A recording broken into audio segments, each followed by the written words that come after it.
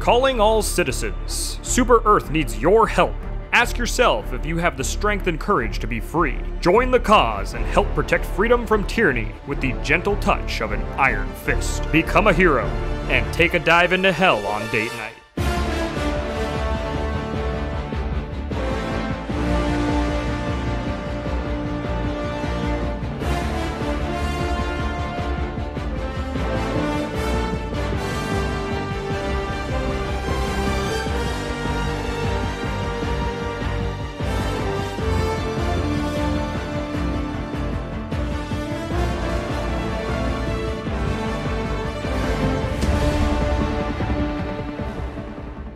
Super Earth needs our help. The Federation of Super Earth has been abundantly clear that the only way to strengthen the bonds of our relationship is by protecting freedom from our enemies. Nick, my guy, he needs a hug. Oh, come here. Thanks, man. There's no better place for a hug than on the battlefield of democracy. Dedicating your life to one another is a big step for a relationship, but dedicating your life to liberty is the biggest step of them all. Oh, look at that! Beautiful. Enlisting in the Galactic War effort was just the couple's getaway the two of us were looking for. And besides, nothing kindles a romance like freedom, peace, and democracy. Get to the ship! You're crawling to the ship! No, dive into the ship! Nick, you're stressing me out. We've both had plenty of fun with the first Helldivers, so when word of a sequel caught our attention, we knew it was time to throw on our capes and lay down our lives once more for the cause. So long as there's a disorganized and mismanaged planet that needs our attention, we're ready to drop anything and everything to answer the call of freedom. Why are we in this situation? 'Cause we're Helldivers. As humongous fans of the first iteration of the series, we were a little skeptical about how things would translate from top down to third person, but to say we were impressed is an understatement. It's remarkable how smoothly things translated over, and it's really an incredible experience seeing the mechanics from its predecessor come to life in the new format. Did you know tips are shown during these transitions? In the previous installment, I felt the rush and intensity of a dive, even just looking down on my little armored character spinning around in her cape. Alright, I'm calling one of you back in. You're what? Oh, you guys are back in. Oh. I think I liked being dead. Oh no. Oh, ouch! Can I go back to death then? But this brings things to life exactly how the battles used to play out inside my head. The fact that all the action and intensity gets amped up to 11 this time around only makes things more of a blast now that I'm actually in the shoes of the diver.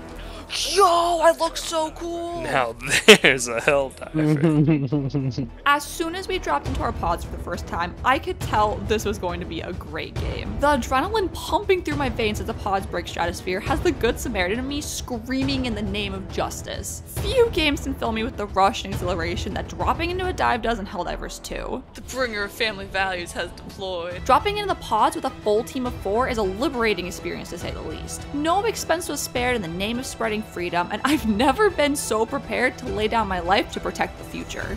I died. Man down. Woman down? Playing this game with a group of people has to be the best way to enjoy it. There's just nothing quite like seeing your 4 ships in a fleet jumping across the galaxy to deliver justice. Charging into lethal combat guns blazing is heroic enough, but doing it with 3 other champions at your side just cements an unforgettable experience with friends. Whether you spend the evening shooting aliens or each other, the bravery that we share in the battlefield is unparalleled. Whoa! Oh, that did a little more damage than I thought it would. Killed by Malibu! Oh no! Oh, that was an error.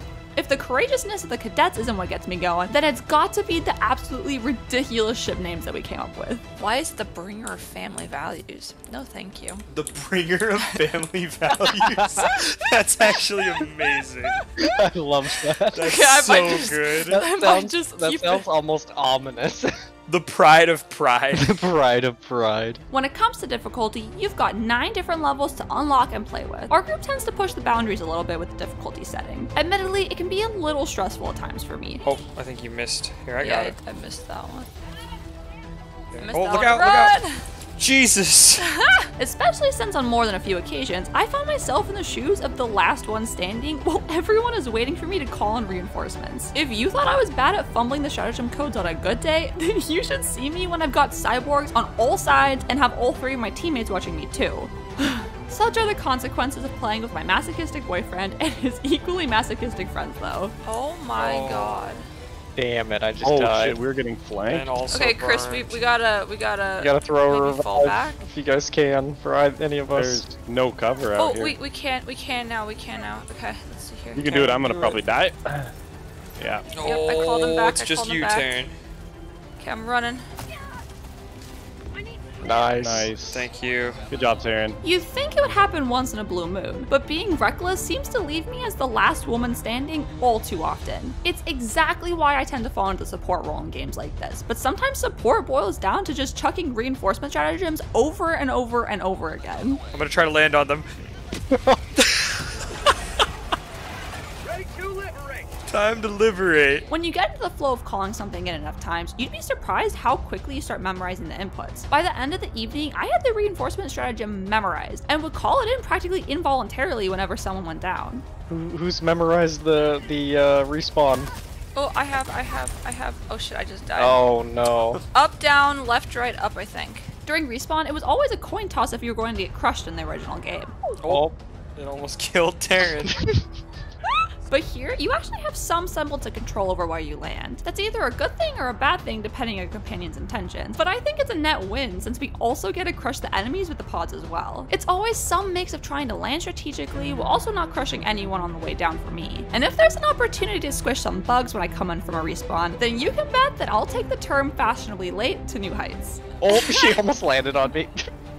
She was looking for revenge, Nick. Playing on higher difficulties might not be the optimal way to play, but then again, we're here for a good time. The missions may take us way longer to complete when we're getting annihilated by angry Terminators, but man is it fun to overcome the more difficult challenges. Yep, We're all I'm boarding. boarding, we're all boarding. Okay.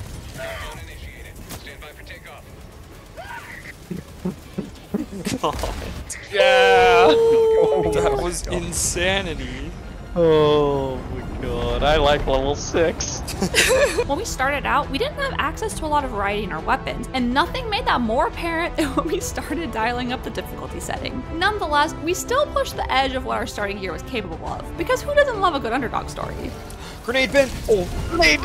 That was so close. That was so... Dude, that was terrifying. It's moments like that that make this game special. Yep. Every diver needs the right tool for the job, and that's where our hard-earned credits get spent. Whether it's upgrades for our firearms, stratagems, or maybe just a shiny new cape to twirl, there is no expense to be spared in the quest for managed democracy. We learned the hard way that no one weapon is the answer to every problem, and when going into a mission, you've got to bring the right gear for the threat you're facing. Oh, I just realized, Nick, I never bought the upgradey thing. I see you guys have, like, stuff. Stratagems? Well, I'm about to use all the stratagems, just on supplies. As the only member of our team that thought to bring any kind of armor-piercing round, I feel like I'm the only one that reads any of the item descriptions. Oh, Back up, help, Taryn. Taryn, help. Taryn, back up. Okay. Oh, Armored God, boy, okay. armored boy. That's my job. The two factions threatening galactic peace are the Terminids and the Automatons. From our experience, one of these things is not like the other. Oh, you weren't kidding, Chris. Look out on your left. I know, dude, they're mobilizing. I'm so scared. As it turns out, spreading organized democracy is quite a bit more difficult when the enemies can shoot back at you. Diving into a Terminid mission with the boys is just another day of liberation for the crew. But coming home from a mission with the Automatons has us all bandaged up and limping to the extraction point with that 1,000-yard stare. Oh, go, Nick, go. Trying. Oh, Nick, go. Oh, Made it. yeah. Oh, Go, God. Chris, go. You got this, Chris. You got Come on, this, Chris. You We got can this, do it. Chris. Yes! Even though the automatons are much more challenging, they're probably our favorite missions to play with a full group of 4. Getting humbled a little by the enemies of democracy helps to build character and tighten the bonds of our group. Taryn, Oh. Yeah. there's a explosive. Thanks, Chris. Yeah. As we've come to learn, the organized chaos born from watching comrades get mowed down and caught on fire is invaluable in the pursuit of freedom. For Super Earth, I'd do anything. Yep, for Super Earth, of course. Gladly. Being flanked and outnumbered by a group of freedom-hating robots is just the resolve we needed to serve justice. I'm getting a flight of World War II style deaths. I got landmined. I got burned alive. Reviving him. Things can change in an instant, and the tide of a fight is never certain on the battlefield. Taryn, behind you. Check your 6. Okay, switching guns. One minute, we can be feeling good about ourselves and check out a point of interest or a side mission off the beaten path. And then the next, we're suddenly completely overrun with bugs crawling out of our ears. Hey, how's it going, Nick? Protect me. Okay. Oh, Ben, I can't protect you from that. Oh, no. I'm outie. Oh, I just got freaking. Do you need me to call on you guys? No, not I yet. just died, Nick. I just got freaking launched. Okay, I did too. Twice. In the beginning, we'd practically crawl to the finish line of the main missions, but as we got better, we started seeking out more and more of the optional goodies. With time, our confidence turned into cockiness, and we inevitably bit off way more than we could chew, and got knocked back down to earth for a super reality check. Take back what I said about this being as easy as the last one. Yeah, wait a minute. That was like half an hour ago. Funny 'cause I said that, and then all of a sudden we found this area. Each of us has a role to play in carving out the foothold of democracy, and by taking the harder missions, we're doing our part. It may only be a drop in the bucket of peace and freedom, but every little bit counts. 2 points. We helped.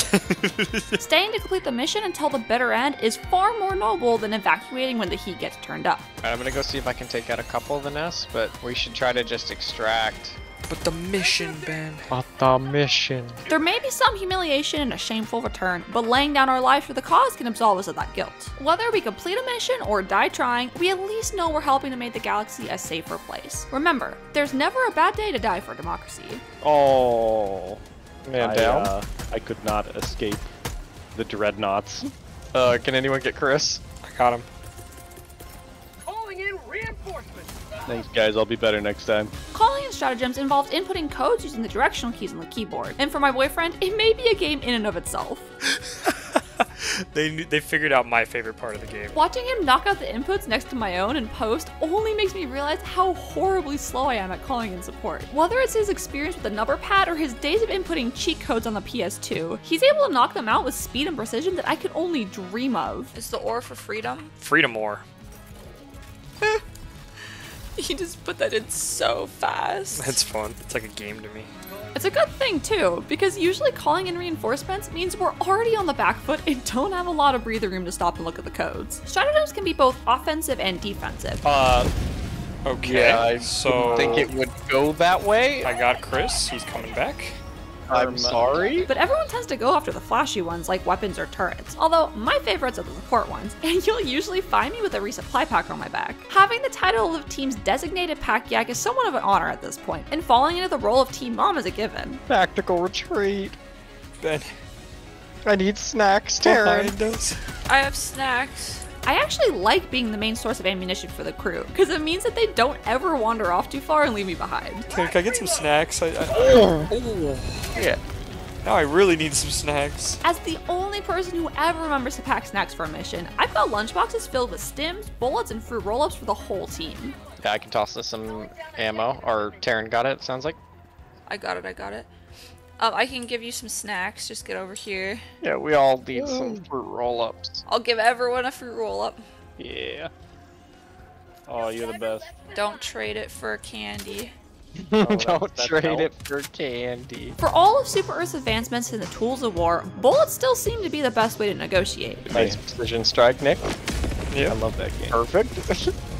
Good aim. Ammo management is a keystone for every successful Helldiver. Nothing is more embarrassing than coming face to face with a terminated Liber and hearing your rifle click. Oh, I need to reload. Reloading your weapon is integral to the spread of democracy, but always take care to not do it at the same time as your fellow divers. Of course, if you're me, then reloading your weapon is superfluous, as it's much more work than just picking up the one your dead boyfriend just dropped. Watch out, grenade behind you. That was such a cool jump you did. Thank you. I think I have your rifle right now. Isn't it fun? It's very fun to just mash. I'm gonna pick up I my... have this star wall. Oh, okay. You have my gun now. That's fine. After getting called back from a reinforcement, you've got to decide whether or not to just jump right back into the heat of combat or try and scavenge for your stuff off the ground. More often than not, one of us probably died for a pretty good reason, and I'd have to wager that their stuff may be surrounded by a swarm of baddies. You'd think it would just make more sense to call in a freshly loaded gun and leave the old one behind, but sometimes we get stubborn about letting the bugs win. Even still, a form of currency called samples are also dropped, and greed often gets the better of my boyfriend. Ben, we gotta go. Oh, I'm dead. No! I just dropped so many things. Oh, There's no. 7 and 5. Oh. Do I risk it? I don't even know if I... Pelicans arriving. Just get out of there, Nick. Grab him and go. I got him. Oh, you're running past the I last got one. him. Get in. Get out of there. Oh, God, Nick. Don't do it. Just get out of there. Just get out. Do I get on? Do I get on? No, wait. Get on, just get on. I can't get it. I had 8 and Damn. 6. Oh. I tried. I mean, she made it out. The thing about ammo is that reloading prematurely will waste whatever bullets are left in the clip you're using. I'm the absolute queen of firing off 2 rounds before instinctively pressing R behind cover and accidentally tossing a half-full magazine into the trash. Call it a bad habit from games that allow fractional reload, but it's better than not having ammo when you need it. You can't always expect the enemies to hit pause and give you the breathing room to reload, but unfortunately, bullets don't grow on trees either. There's no shame in calling it a supply drop, but make sure you're not doing it as often as me and raising eyebrows about why all our stratagems are getting spent. I accidentally called in a resupply if anyone wants anything. Resupply at the beginning. It was an accident. Dodging bullets and explosions has always been a staple in Helldivers, but playing in third person adds a whole perspective. Whoa, Nick. Oh, jeez, dude. How is your neck? No choice. My boyfriend is infamous for spending most of his time on the ground rather than standing. Going prone not only makes you a harder target for the enemy, but also reduces the recoil of your weapons. There's a big one. Nick, get out of there. I'm coming. I'm coming.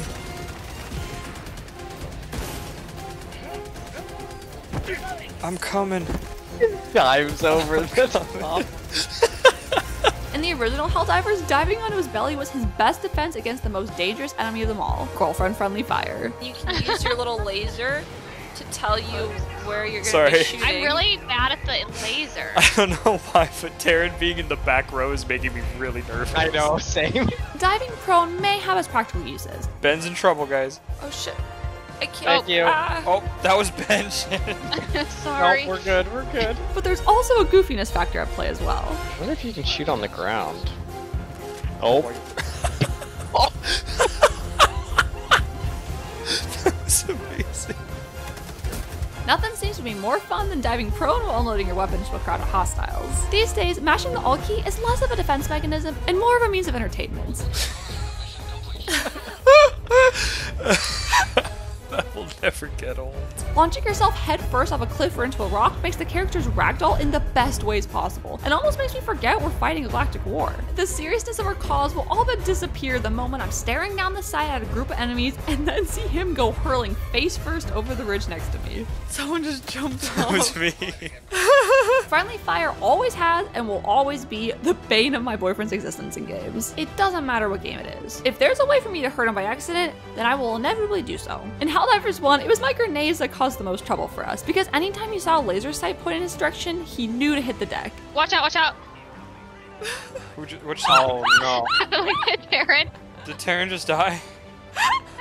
That was my bad again. I shouldn't use grenades. To be fair, I was trying to use a grenade, and while I was sitting there trying, I got grenaded. Although here, it's undoubtedly my aim to watch out for. I haven't had much practice with my sprays, so it's best to make sure you're never between me and a bunch of bugs. Honestly, you'd have more luck standing between an auto turret and his target, because even if it's a 1 in a million shot across the field, leave it to me to somehow beam him in the face and kill him with a single mouse click. Everyone should have a friend like me. Okay, we're surrounded. Let's get out. Let's go to the extraction. Oh! That was me. My bad. Between the ravenous insects and the hulking machinery, sometimes the most dangerous hazard of them all is your fellow Helldivers. Did someone just press an orbital strike? Was that me? Oh, I didn't mean to do that. Oh, look out. My bad. But you know who your real friends are by the way they laugh harder than you do when you accidentally dome them. What's a few shots of friendly fire between friends anyways? Oh no, Ben's mines again. Yeah, I stepped on Watch one. your step, Chris. Thank you. There's so many little embers floating in this game, like, 'cause Yeah. it's, you know, cool. Oh, ow, what? No, Chris! Oh, Ow! he dived on top of one, and it started a huge chain reaction behind him. It sent him forwards, but they all blew up around him. You're dead? Yeah, it killed me. No! The good news is your friends' lives are a small price to pay in the name of liberty and justice for all, so no harm done. Oh, they're firing back. Whoa! I'm dead. Wait, Me why are my too. call-ins wrong? Ben just called in a napalm and killed everyone. No, legit.